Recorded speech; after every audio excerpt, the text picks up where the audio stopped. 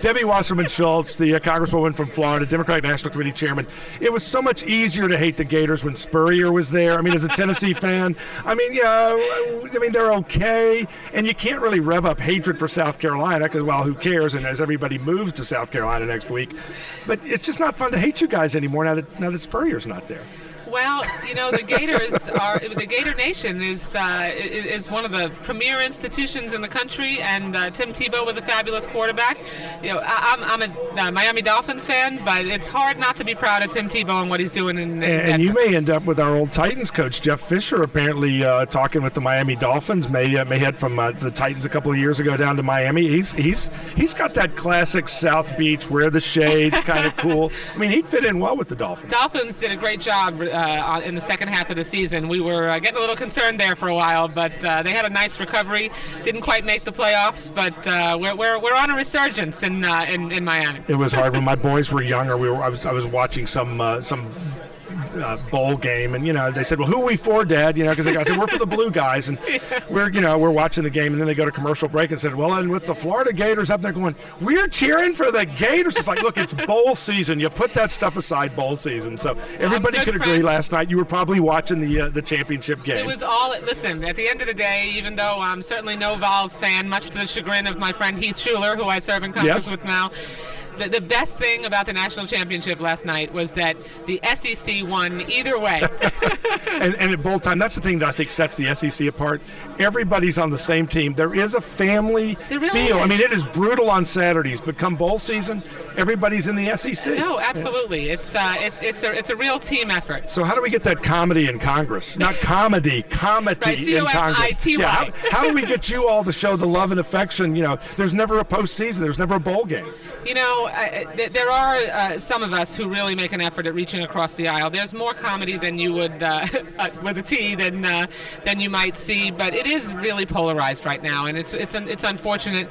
There's far on the Republican side. But you dish out your share. I mean, part of it's your job. You dish out your share of vitriol too. There's nothing wrong with disagreeing, but treating your opponent like they're the enemy, which the Tea Party really has brought. Like Occupy Wall Street, George Soros, Democrat Party funded doesn't? Well, no, not in the same way. The Tea Party. I'll tell you, when I've been at my town hall meetings in South Florida, I've been in office for 19 years, and I've always had people show up to those and disagree with me on issues. But now, since the advent of the Tea Party, when a Tea Party person stands up and says that they don't agree with me, I'm not just wrong in their mind. I'm the enemy. And the whole tone has changed, and really. But you've got Occupy Wall Street that are out here bounding on windows, disrupting, heckling events, worse than the Tea Party did. They're defecating on police cars, stomping on the American flag, sex, drugs, anarchism. I mean, you've seen it all over the country. Steve, you're making a sweeping generalization but you're generalizing the Tea Party.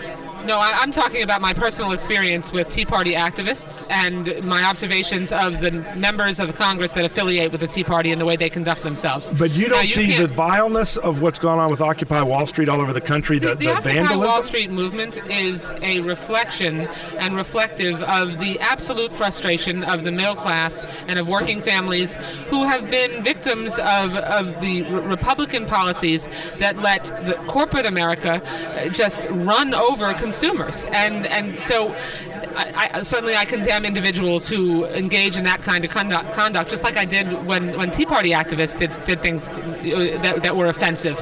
But at the end of the day, we have to make sure that we have a debate in this country that isn't divisive, that doesn't demonize our opposition, and we need to make sure that whether you're a Republican or a Democrat, that we are focusing on helping everyone be successful, not just the wealthiest, most fortunate Americans. And unfortunately, that's the tack that Republicans have taken.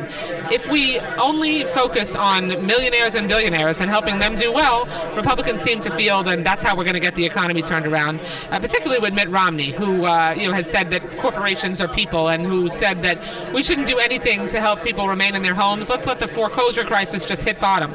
I mean, yesterday he said he enjoys firing people, and in Florida... Well, that's taken out of context. What he said is that you want to have a free market system where if you're not providing me with good service, I get to fire you. If you're a waitress or a waiter and you don't provide me good service, I get to decide, unless I'm forced to tip you, how much I tip. You have better service where people have that give and take. Steve, but I think his comment reflected the callous insensitivity that he has as a result of him being the CEO of Bain Capital, where his job was to fire people. His job wasn't his job to create take over wealth? Economy, take over a company, outsource jobs, deliberately bankrupt companies, simply to make money for his investors. So that's what venture capitalists do. Will the Democratic Party, will the Obama White House, and will the Democratic Party vow that they will not accept any venture capital contributions this election cycle if they're that vile and they're that bad?